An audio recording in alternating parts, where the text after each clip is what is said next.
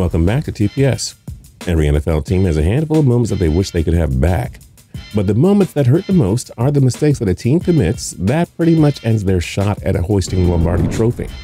Here's a look at every team's worst play that probably cost them a Super Bowl. At TPS, we post videos every single day, so don't forget to click the subscribe button to subscribe. Then click the notification bell to be notified when we post a new video. Arizona Cardinals Kurt Warner's pick six to James Harrison. The Cardinals squared off against the Pittsburgh Steelers in Super Bowl 43, looking to bring home their first Lombardi Trophy in franchise history. The Steelers dominated the first half, but the Cardinals were in position to take the lead before the end of the second quarter, or at the very least kick a field goal for the tie. But on first and goal, Kurt Warner threw a costly interception to James Harrison. Not only did it cost Arizona valuable points, but it gift-wrapped 7 for Pittsburgh. That's a 14-point swing. Steelers show blitz. Here they come. He gets it. Harrison still on his feet. Harrison is going to go on. The Steelers wound up winning the game by 4 points thanks to Santonio Holmes' tiptoe touchdown in the final seconds, so Warner's pick six was quite costly.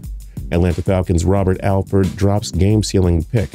There were a million things that went wrong during the Atlanta Falcons' epic Super Bowl 51 collapse against the New England Patriots.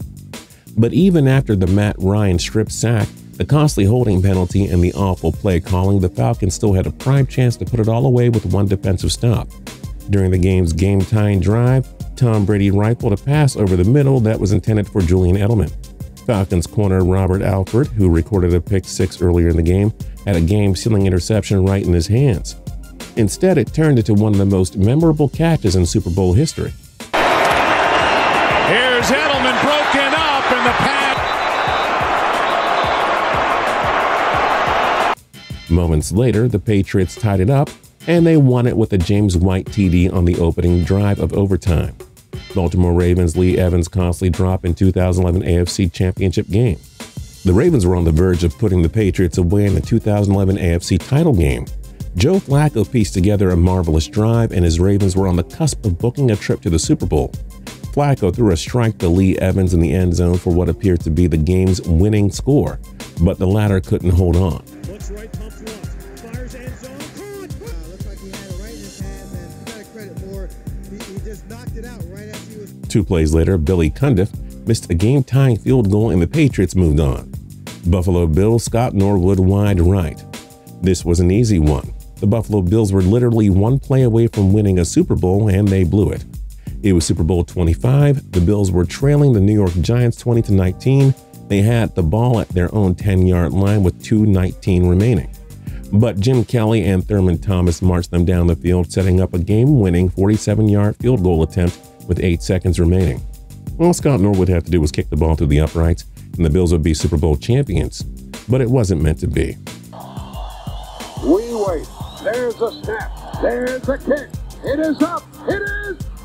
Nope. This would mark the first of 4 straight Super Bowl losses for the Bills. Carolina Panthers, Cam Newton lets fumble go. Newton won the 2015 NFL MVP after guiding Carolina to an impressive 15-1 record. The Panthers cruised to a Super Bowl 50 appearance where they met the stingy Denver Broncos defense. The Broncos got to Newton all game long, but he had one more chance to drive Carolina down the field for the win. With 4 minutes left, Newton was strip-sacked by Von Miller. The ball was right on the ground for the taking. Newton had a chance to jump on it, but he chose to just sit there and watch the Broncos recover the fumble. And Newton decides not to dive in there. And he backed away from it. He jumped away. The Broncos would put the game away with a C.J. Anderson touchdown, while the Panthers continued their pursuit for the franchise's first Super Bowl. Chicago Bears' Rex Grossman's costly pick six. Super Bowl 41 featured the stingy Chicago Bears defense and Peyton Manning's Indianapolis Colts. Though Indy was a 7-point favorite, everyone knew this would be a tight game. The Bears only allowed 15.9 points per game during the regular season after all. But this was a sloppy affair in the Miami rain, and neither offense could fully get into gear. With 12 minutes to go in the fourth quarter, Rex Grossman looked to drive Chicago downfield for the lead. Instead, he threw a costly pick six to Kelvin Hayden that essentially put the game away. Look out here, he's inside the 20, and Hayden may run it back all the way. He does! That was it for the Bears. They lost 29-17, and Manning captured his first Super Bowl. Cincinnati Bengals' Lewis Billups' costly int drop. The Bengals met Joe Montana's San Francisco 49ers in Super Bowl 23, looking to capture their first Lombardi Trophy in franchise history. The Bengals took a 13-6 lead into the fourth quarter, but the 49ers quickly drove downfield looking for a tie. Montana, who never threw an interception in 4 Super Bowl games, was nearly picked off by Lewis Billups in the end zone. Into the end zone. Side, and Billups with good anticipation. On the next play, Montana threw a touchdown to Jerry Rice that evened up things. The 49ers would later win the game in the final minute when Montana found John Taylor in the end zone to cap off a game-winning 92-yard drive. The Browns, the fumble. The Browns have a long history of heartbreak, but what they went through in the 80s stands out from the rest. From Red and Right 88 to John Elway's drive in the 1986 AFC Championship game, Cleveland kept falling short of reaching the Super Bowl. The Browns had a chance at redemption when they visited Elway's Broncos in the 1987 AFC Championship game. This was the perfect opportunity for revenge. The Browns trailed by a touchdown with a minute to go, but they were on the cusp of a game-tying score that could have sent the game into overtime. They handed the ball off to running back Ernest Biner, who committed the ultimate no-no right near the goal line. Draw to Biner. Ernest Biner. Fumble the ball. Cleveland sports fans are used to this stuff. Dallas Cowboys' Dez Bryant didn't catch it. The Cowboys visited the rival Green Bay Packers in the 2014 NFC Divisional Round, looking to reach the conference championship game for the first time since 1995. The Cowboys trailed 26-21 with less than 5 minutes to go, and Tony Romo called for top receiver Dez Bryant to make a big play. For a moment, it looked like Dez had just done that. 4th down and 2. Here's one down the sideline. Pass caught by Dez Bryant. But as you remember, the officials conducted a review and made the controversial ruling. Bryant didn't complete the catch, and it was ruled an incomplete pass. I haven't seen anybody go up and make plays on balls in the air the way that Dez Bryant has. Wow. Yes, it should have been ruled a catch, but if Bryant just focused on maintaining possession instead of reaching for the goal line, the Cowboys could have won that game. And who knows, maybe they would have gone on to win a Super Bowl with that team. Denver Broncos, the Mile High Miracle. In their first season with Peyton Manning at the helm, the Broncos won 13 games to secure the top seed in the AFC. Denver was on the cusp of eliminating the Ravens in the 2012 AFC Divisional Round, which would have sent Ray Lewis into retirement without a second Super Bowl. All the defense had to do was not give up a miracle. But they totally gave up a miracle. 3 just launches it downfield. Jacoby Jones somehow gets behind Raheem Moore for the 70-yard touch. The Broncos would lose in overtime, and Baltimore went on to win Super Bowl 47. The Lions' Eric Kramer's fumble in 1991 NFC Championship. Hard to believe, but the Lions only have one playoff win in the Super Bowl era. That took place back in '91 when they defeated the Dallas Cowboys in the divisional round. Detroit visited the Washington Redskins in the '91 NFC Championship game, looking to reach their first Super Bowl in franchise history. But this game was a complete blowout, with the Redskins winning 41-10. The game was pretty much over after the very first play, when Eric Kramer fumbled and the Redskins recovered, setting up an early 7-0 lead for the home team. Back he goes, looking right, gets hit, knocked up in the air, ball is loose on the turf at the 10, scrambled, picked up, yes! Little did anyone know that this would end up being the closest the Lions would come to a Super Bowl for the next 30 years. Green Bay Packers' Morgan Burnett goes down. The Packers led the Seattle Seahawks 19-7 with 5 minutes remaining in the fourth quarter.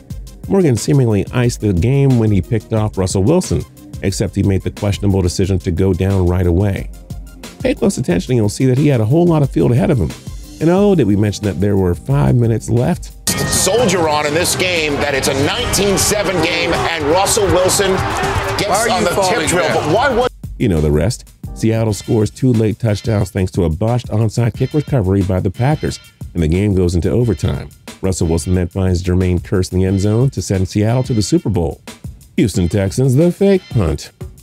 The Texans stunned Patrick Mahomes and the Kansas City Chiefs by building up a 24-0 lead in the second quarter during the 2019 AFC Divisional Round. The Chiefs cut the deficit to 17 and forced the Texans to punt with 8.5 minutes to go, or so we thought. Bill O'Brien called for the Texans to run a fake punt in their own territory, and it didn't go so well.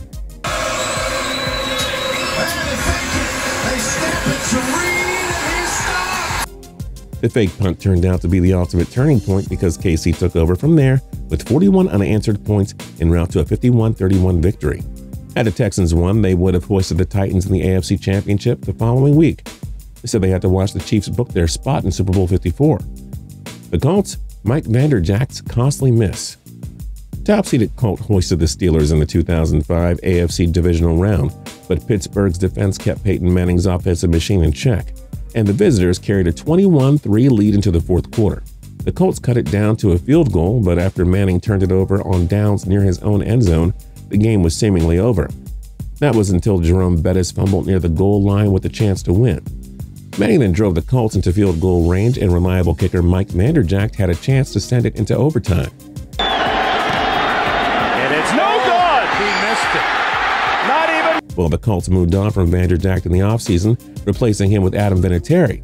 Sure enough, the Colts went on to win Super Bowl 43 after making that change at kicker.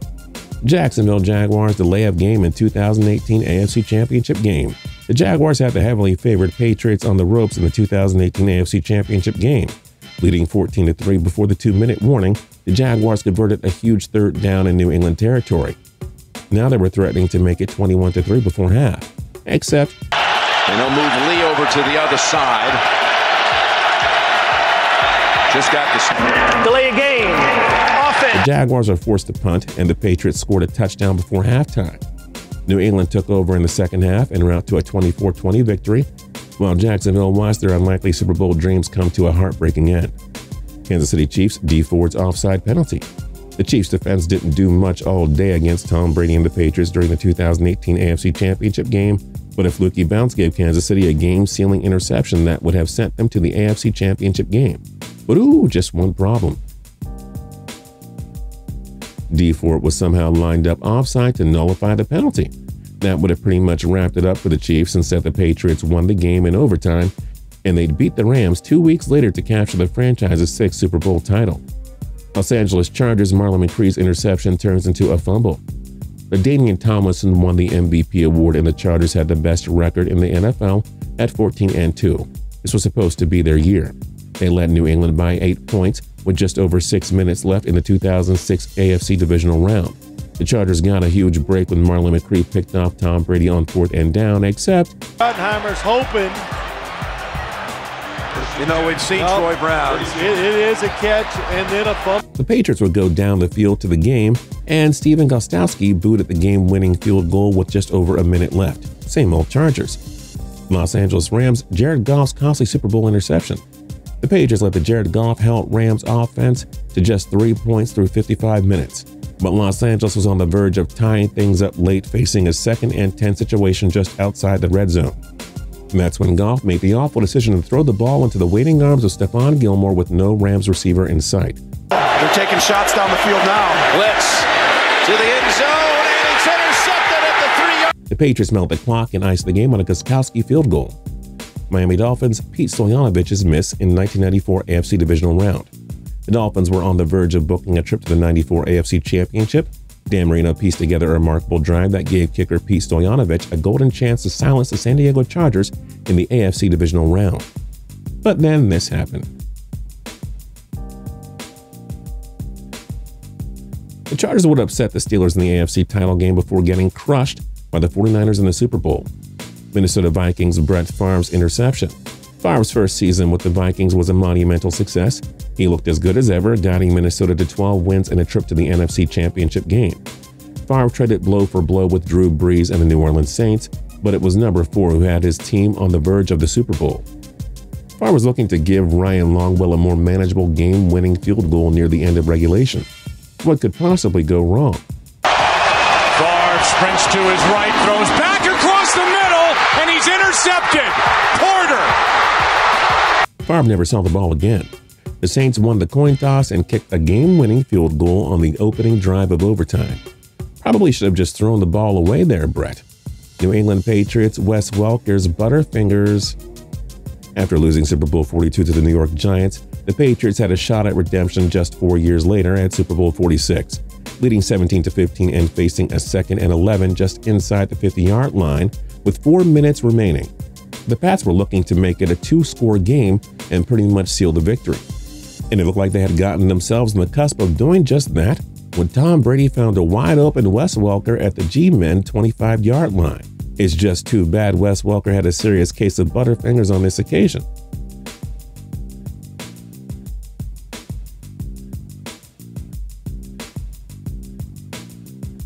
Rather than facing a first down just outside the red zone, the Patriots were forced to punt the ball away a few plays later, and the Giants would take the ball all the way down the field for the game-winning score. If only Walker had just held on. Let's see what Giselle thinks.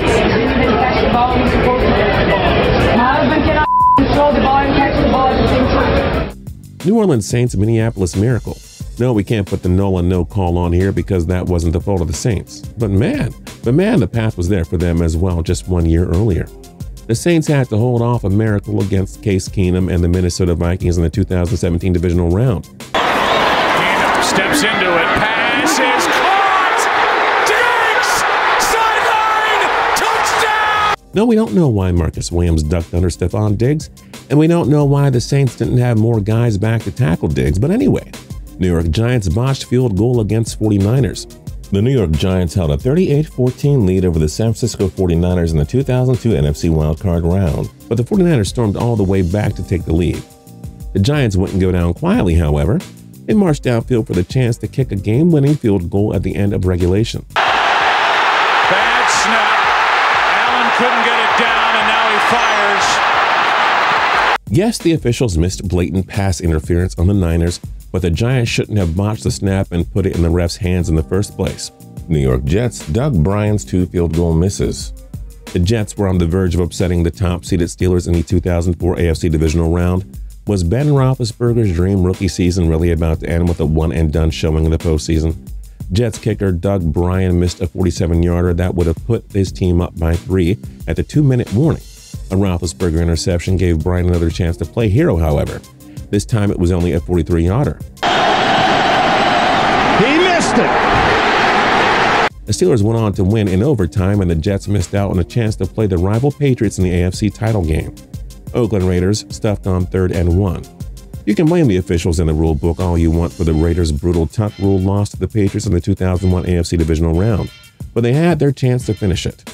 Leading by a field goal with over 2 minutes left, the Raiders needed a simple conversion on 3rd and 1 to ice the game. Spoiler alert, they didn't get it. And Zach Crockett.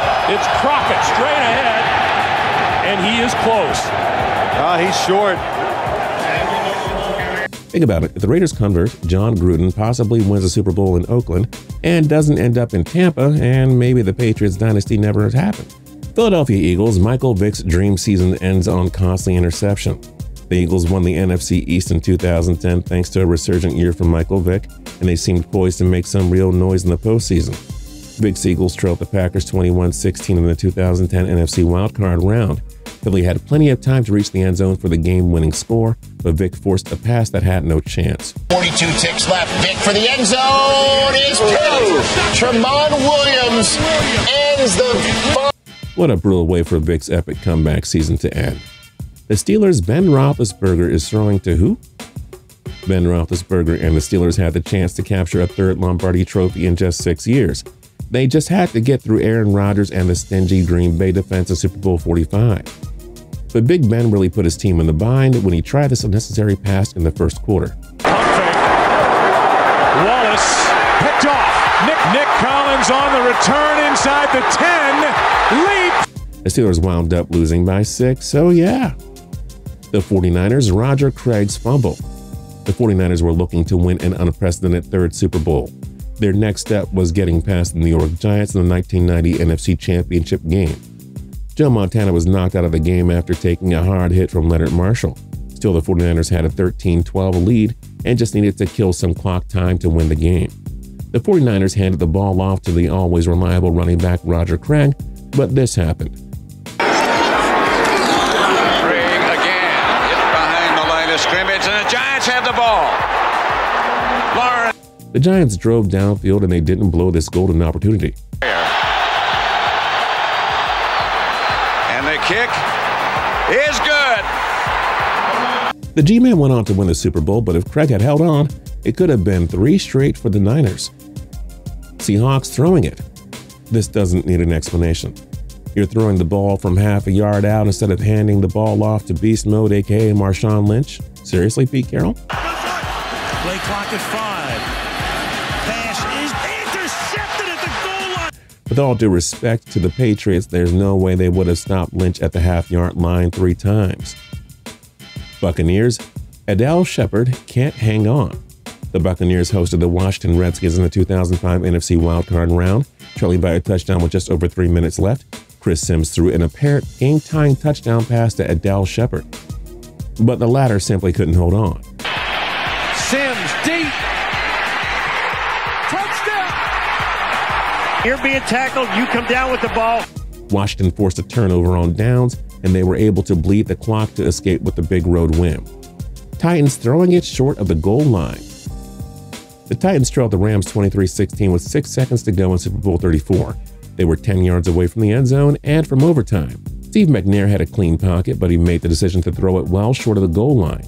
And Kevin Dyson was tackled 1 yard short by Mike Jones, thus securing the Super Bowl for the Rams. It is caught by Dyson. Can he get in? No, he cannot. In that situation, you've got to throw it into the end zone. The Redskins' Brian Mitchell's fumble. It was dynasty versus dynasty. Joe Gibbs' Washington Redskins met the 49ers in the 1992 NFC Divisional Round. There was only room for one winner in this heavyweight showdown. San Fran held a 17-13 lead in the fourth quarter, and Mark Rippon looked to drive Washington downfield for the go-ahead score. Except Rippon and Brian Mitchell picked the wrong time to botch a routine handoff. He's got the handle now. That's where he lost it. That was Rippon. He didn't. He's supposed to hand that ball off. It started to come out of Rippon. The 49ers held on for the victory, putting an end to the Joe Gibbs era.